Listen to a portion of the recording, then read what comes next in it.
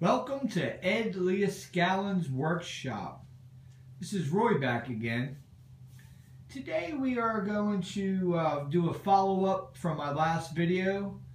I hooked up a potentiometer to our little Tesla coil circuit, and I put the potentiometer in between the secondary start and the base of the transistor. So we'll go over that and show you how I hooked it up, and the lights still do light up, so that's interesting in itself. And you can turn it down a little bit. It'll only run when it's wide open. Turn it down a little bit. You can see some of the pulsations in the light, and I'll show you guys that, which is interesting because I've learned some new things by this new little study, which it kind of confirms the directional path of the circuit here and the flow of the hose. So what you're looking at right here, guys, I had mentioned a comment on my last video that I was working on 2 cone coils. And what the plan here is to go ahead, and I'm using 24 gauge magnetic wire, 2 towers of paper cones, and I am wrapping them from the point on out clockwise, and I am making a 1/8 of an inch, a little bit varies to a 1/4 inch, a little less, spaces in between the coil. Now this is going to be different from your Tesla type of towers because they are wound to where they are touching each other and going up perfectly all the way up. And why I chose to use a different method on these coils instead of wrapping those tight is because in between the wrappings, the copper wire itself, there's going to be a it's going to create resistance, and it's going to create capacitance. So that's why we are building these totally spaced out. Now what we're going to do is the plan of direction for these guys is we're going to cut the other one in half, and we are going to insert them together so they make this creation that of a theory that I've read, and it's called a double helix theory of magnetic fields, and that's who it's written by. You guys go online, look it up. It's unbelievable. And if you want to read through that, I'll put it up so you can read it, and it is incredible, and you can freeze frame it on your video and read it, because here you can see who we're dealing with, what they were writing about, and how this right here applies. So hopefully you read that. If not, you're going to have to freeze it and read it. And it goes into the theory of the double helix. So back to the cones, you can see I'm using pins here, and what I'm doing is separating the space to create that capacitance. And then once I get it all the way down bottom, I'm going to go ahead and spray it with some lacquer, some clear, that'll hold it in place, and then I'll pull the pins out. And then I will do the same thing on this one here, except for this one here has a slice in it, and I'm not sure I have that one sliced in the right spot, which I don't think I do, so I might have to join that back together. and cut a little bit more down here, but we're going to have this one cut directly in half. So at the point of the top of this cone to the big wide mouth part, we're going to find a middle. And in this middle, in between the lines of down here in the middle, we are going to take this separation and run the copper wire through one of these. And what's going to happen at a 90-degree angle. And what's going to happen is we're going to create a center double helix vortex. And what we're going to do is come over to our circuit over here, and we're going to oscillate it. And before we go to oscillate it, we're going to learn a little bit more about oscillation. So back to the video I made earlier, guys. Yes, potentiometer.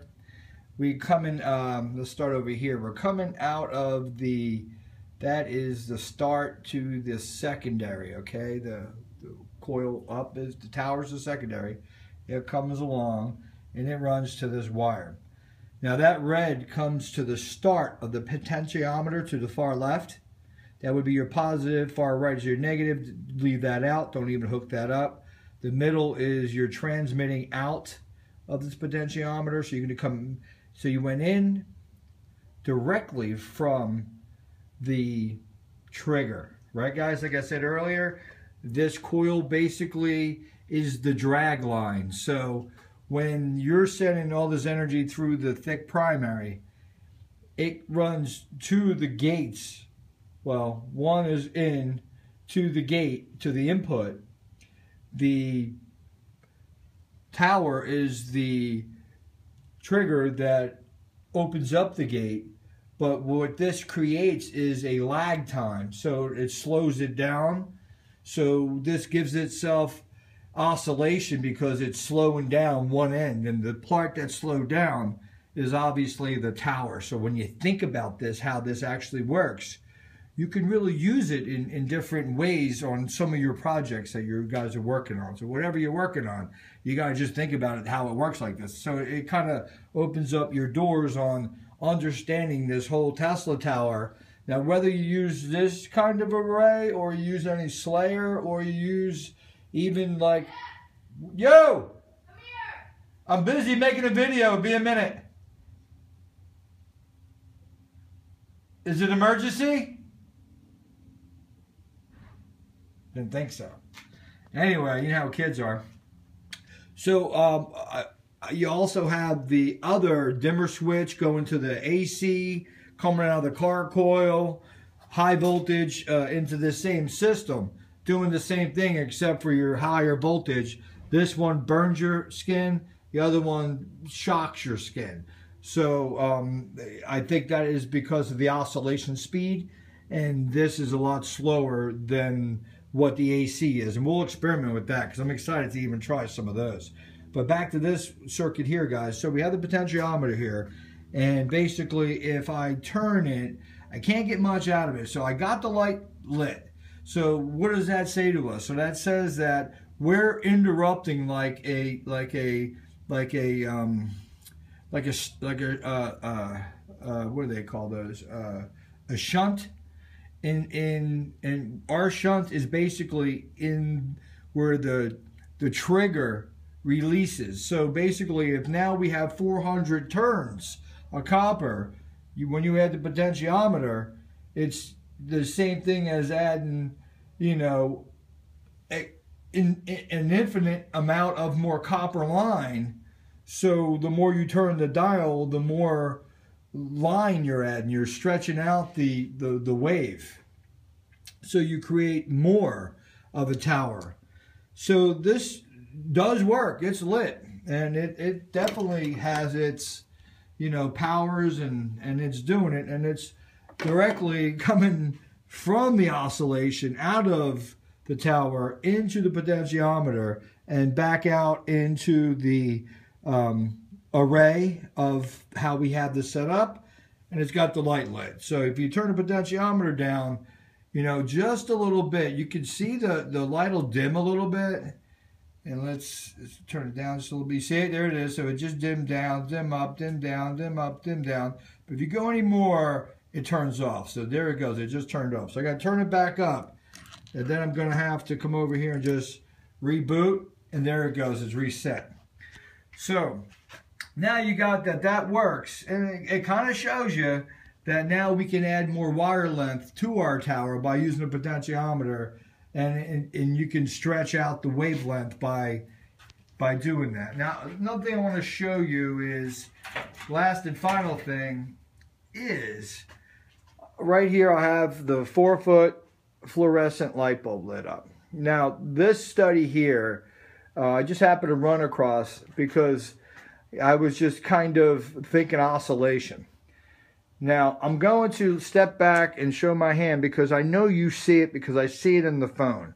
And what you see is a wave inside the 4-foot fluorescent.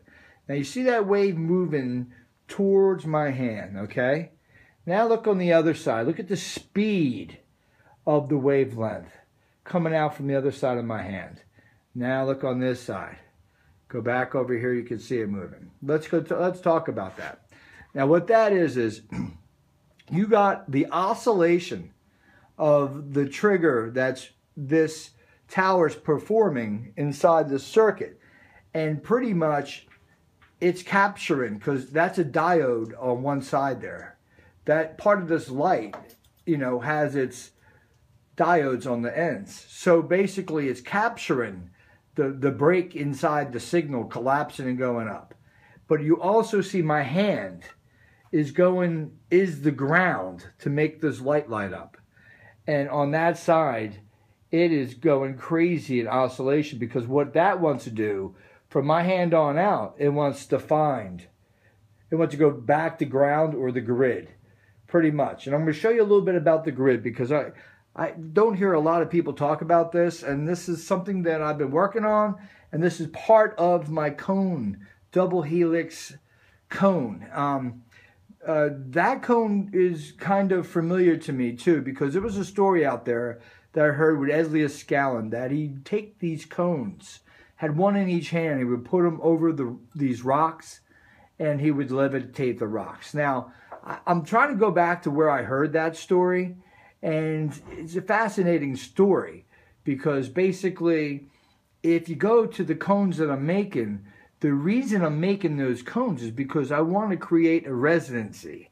And when you put these two and have the oscillation go in between them, and they create a resonancy, if you separate the cones, anything in between the cones should be in the field of resonancy, and it's able to levitate.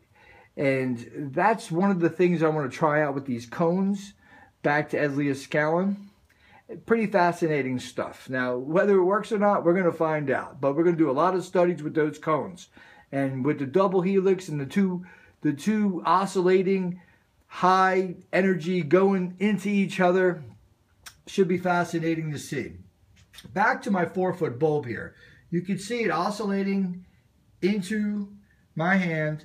On the other side, it's moving a lot faster, okay? And now I want you to notice one thing. So on the tower here, what's happening is, back to what I was saying earlier, that there's a sprinkle spray coming out of it, and it's all electrons. Electrons need to go other places to find ground, or go back to the grid that's the planet Earth has, and it'll find its way back to the grid. And watch on this right here, as I lower it, watch what happens. All of a sudden, look at the directional flow difference now on the tube. Up here, it goes outward. Down here by the primary, it moves inward, okay? But on the other side of my hand, guys, we're still moving outward. But over here, we're moving inward. You know why, guys? Because the end part of that primary, remember, goes to the positive input, okay? So that's the juice coming in. So it's running through that primary. it's coming out the other end and going in to the start of the circuit. So it's going